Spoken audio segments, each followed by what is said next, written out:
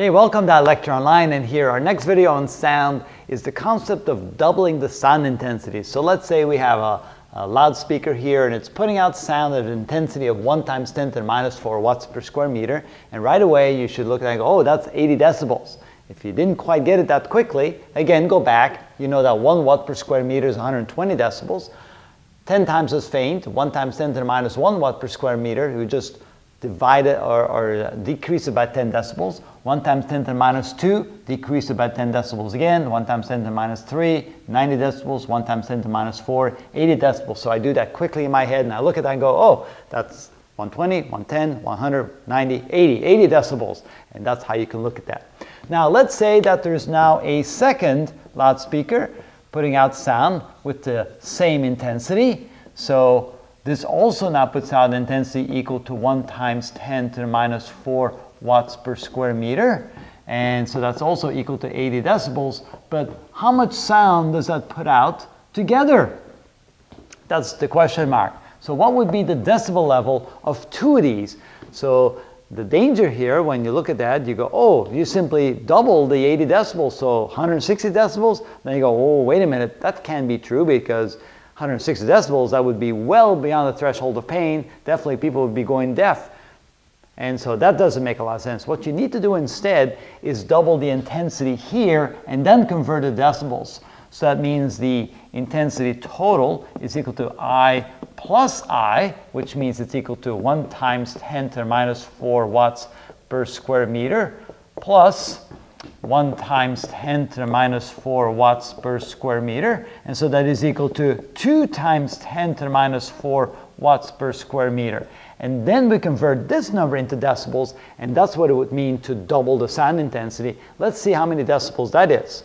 So again, we go I in decibels is equal to 10 times the log of what we're hearing. In this case, we want to know what I total is right here, divided by the reference intensity, which is equal to 10 times the log of I total, which is now 2 × 10⁻⁴ watts per square meter. And we divide that by the reference intensity, which is the threshold of sound, which is 1 × 10⁻⁴ watts. That's a 12 watts per square meter. And now we need a calculator. So we divide 2e⁻⁻ divided by 1e⁻12 equals, and then we take the log of that. And so when we do that, this is equal to 10 times the log of 8.3, which is 83 decibels. So this would be equal to 83 decibels. So what that looks like is when we double the sound, you add 3 decibels in essence. So if something puts out a sound of 90 decibels, and now you have 2 of those objects putting out 90 decibels, the 2 together, they put out 93 decibels. Yes, that's what it means. What if we had 4 of them? So now we have one more here, and another one here. So now we have the intensity of 4 times 1 × 10⁻⁴ watts per square meter. And how many decibels would that be if now we had 4 of them? Well, 4 is a doubling of 2, so I would think that maybe I add another 3 decibels. Let's find out. So what we're going to do now is assume we're now going to say that I total is going to be equal to 4 × 10⁻⁴ watts per square meter instead of 2. So this now becomes a 4, and this becomes, well, question mark, right? So let's find out. So we have 4e⁻⁴ divided by 1e⁻12 equals, you take the log of that. There's my log button. Oh, sure enough, this now becomes 10 × 8.6, which is 86 decibels.